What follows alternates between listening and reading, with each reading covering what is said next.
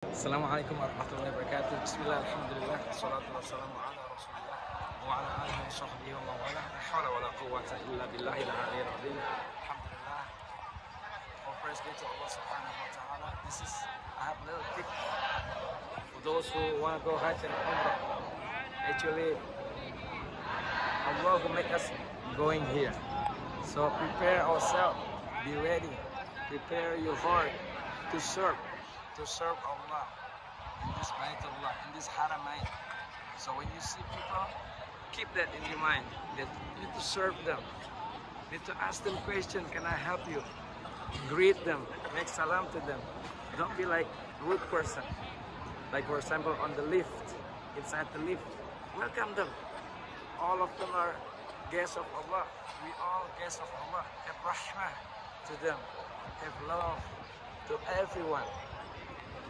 If we have this kind of mindset, inshallah, our umrah, our hajj will be smooth. Then when we go back, inshallah, Allah will accept all of our dua as long as we humble ourselves. We make dua to Allah to forgive our sin. Another mutawbah. And we ask Allah to be a better person. This is the objective. After we finish all this ritual, when we go back home, back from our country, we become a better person. We change all to be a good.